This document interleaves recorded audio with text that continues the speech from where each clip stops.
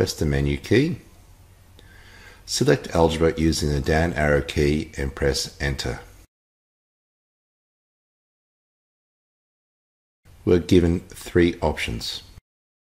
The first option will solve equations numerically. The second option will allow us to solve simultaneous equations involving linear terms. The third option will allow us to solve polynomials. Select Solve System of Linear Equations by using the down arrow and pressing enter.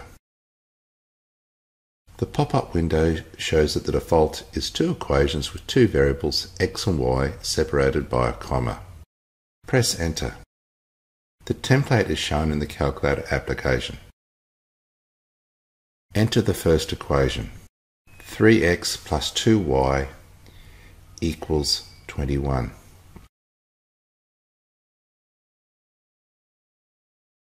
Use the down arrow to enter the second equation. 4x plus 5y equals 35. Press enter. X is equal to 5 and y is equal to 3. If we need to solve for three equations with three variables, press menu. This time press the number corresponding to algebra. Press the number next to Solve System of Linear Equations. You may wish to use this process to select the menu option, or you may wish to use the up and down arrow keys and then pressing enter to select the menu option. We are going to solve three equations with three variables. Enter 3 into this field and then press tab to move to the next field. The calculator automatically updates to X, Y and Z. We will be using the variables A, B and C. The comma key is on the bottom left hand corner of the calculator.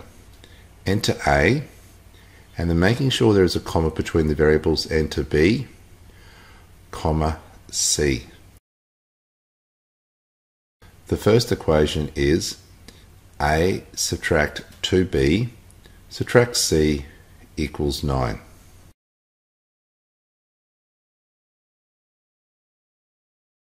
Press the down arrow to move to the next field and enter the second equation.